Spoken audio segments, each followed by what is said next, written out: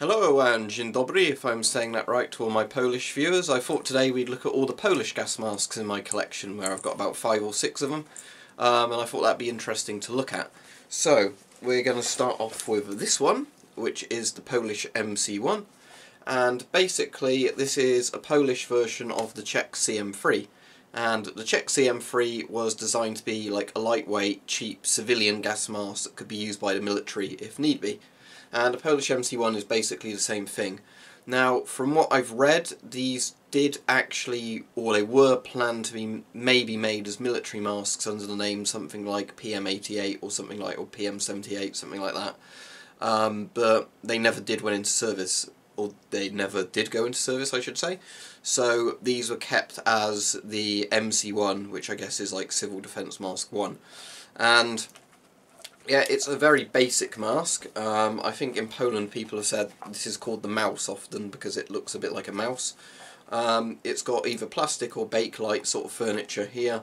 You've got your exhale valve with a bit of wire in there so it reverberates a bit more to make your voice a bit more audible. And you've got an intake there for your 40mm GOST filter. So basically this is the same as the Czech mask, except the rubber's not quite as good and the straps aren't quite as good. And the Czech one also has a bit of bakelite there. But as I said, it was meant to be a very cheap copy Poland could make to make a civilian mask. Like, rather than making GP5s for civilians, they wanted to make these for civilians and then, you know, potentially have it as a reserve mask or something like that. Obviously, the Cold War never went hot, these never got used, but here they are. So these come with normally your standard 40mm civilian filter that, you know, these are issued with. This one's dated 82. As far as I can tell. And yeah, they look like this. People have said, are these filters safe? Personally, I would not use them.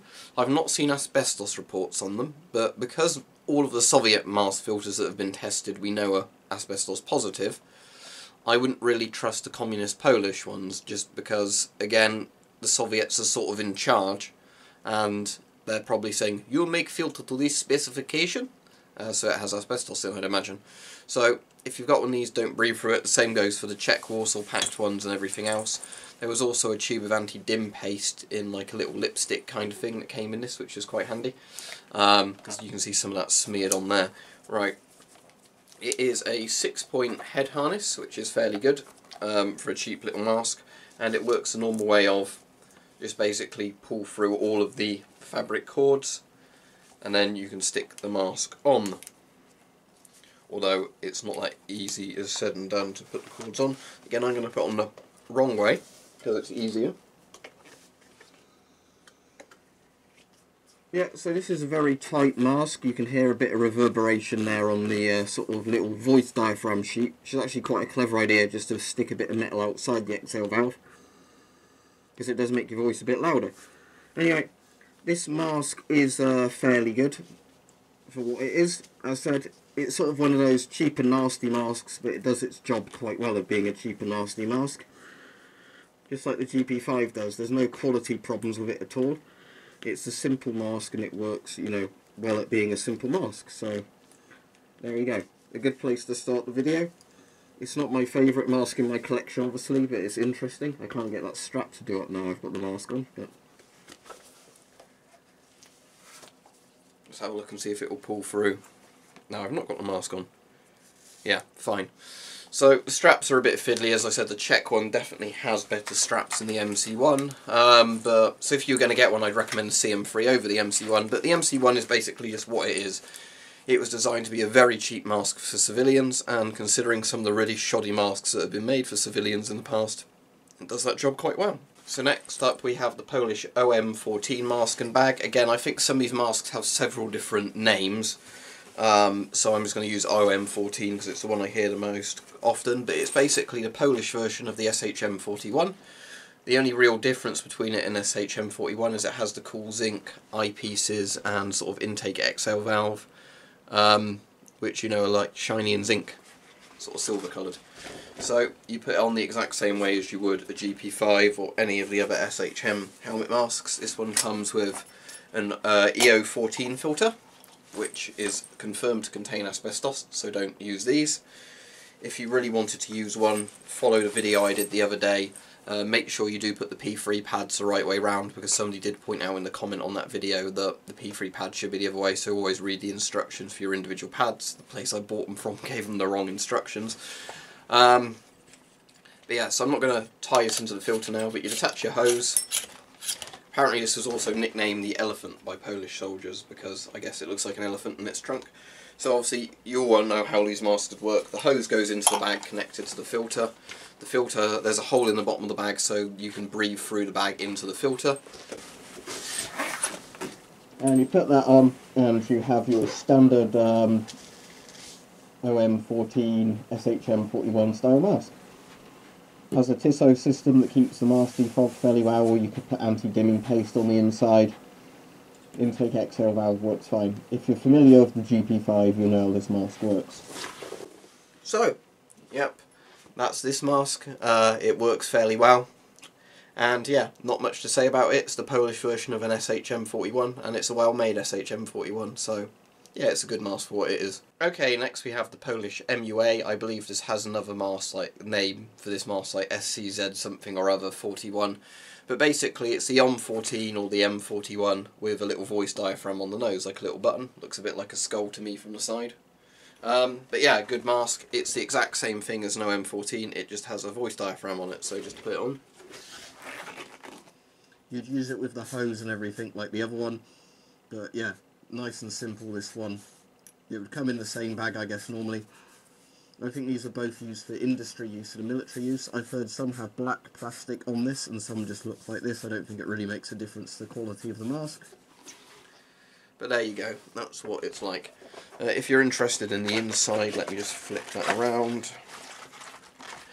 You can see the TISO systems in there, and you can see where the voice diaphragm sort of thing is in there, and of course the rest of it's set up like your standard SHM sort of GP5 setup. Okay, now the one everybody loves, it's my SR1 Casualty mask. So there we go, there's this monstrous thing.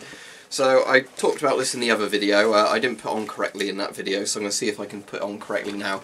But this giant thing is designed if you have a wounded soldier with a head wound, or maybe if you just have somebody in a hospital who can't put on their own mask. And the idea is you wrap it around the head, and it's got lots of room in case you really need to delicately put it on, and they've got bandages on their head and stuff like that. And then you tie it around, so that's why it's got the straight jacket look and all this stuff. So let's see if I can actually do it up properly. Okay, so that's that on that. Now apparently this bit I have to turn around like that, and now this bit gets wrapped around. If I can find the end of this thing. Okay, so again, I think this would still be a lot easier if you had somebody else helping you to put this on. Right, let's try again. So I'm trying to use the camera's viewfinder, which I don't know if that's making my job easier or harder, to be honest.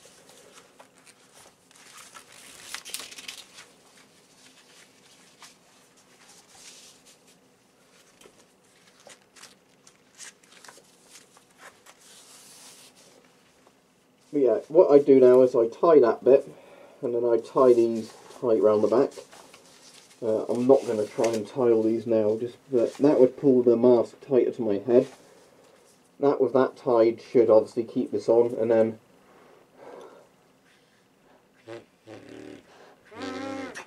so yeah, that looks like it sort of works.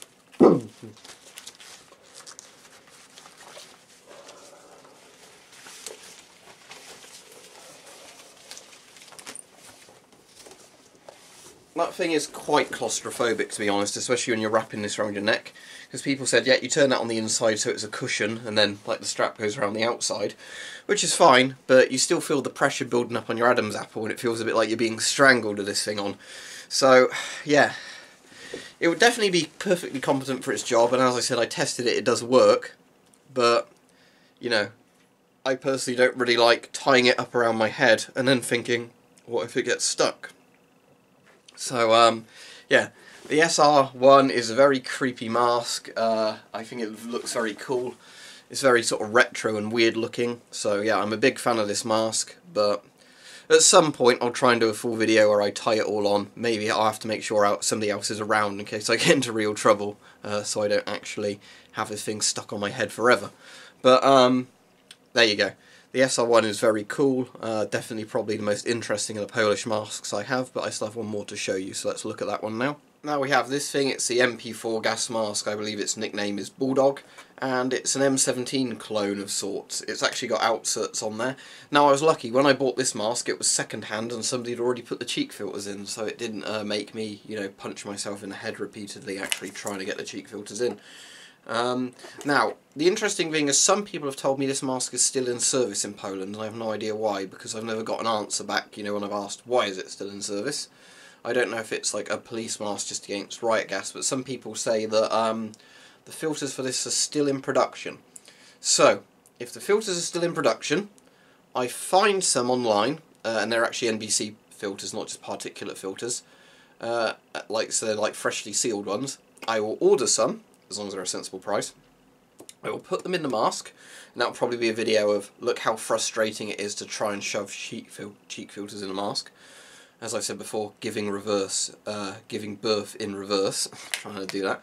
And then we will see if it works. However, the reason I'm not really enthusiastic to wear this mask for a long period with the filters that are in there is these are probably from the time of communism, and therefore they probably have asbestos in. But I will briefly put the mask on and breathe very little through it and speak so you can hear it with the speech diaphragm. So, 6-point elastic head strap system as well, again, easy enough to do up. You can actually breathe through those cheek filters fairly easily on these. Under mask pressurizes, so it works. So yeah, this actually reminds me a bit of the Brotherhood of Steel helmets, like the T-51 Power Armor helmets or whatever they are. I guess just because it's a cheek filter mask and it's actually in grey. But I guess if you're wanting to do some sort of like Fallout or sci-fi cosplay or something, this would actually be a really good mask for it. Because having an M17 style mask in silver does actually look quite like it. Right, the exhale valve is there. Visibility is fairly good. As I said, this has got the outserts on, and I don't want to take those off. But yeah, this is actually a fairly good mask. Or it's a very good mask for a cheek filter mask, but as you know, I'm not a fan of cheek filters. I'll probably take it off now. Just because I don't want to know what's lurking in this filter and finding it's lodged in my lungs. But there we go. That is the MP4 Bulldog. It looks like this bit can be pulled off if you want to get out the valves underneath. But obviously I don't really want to pull that off, because I'm probably going to find a lot of this doesn't really go back on very well.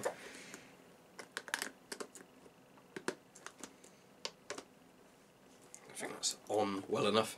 But yeah, it's got these weird furry outserts as well for the cheek filters. I don't know if that's like an extra particle layer actually of those. If that is, that's quite clever.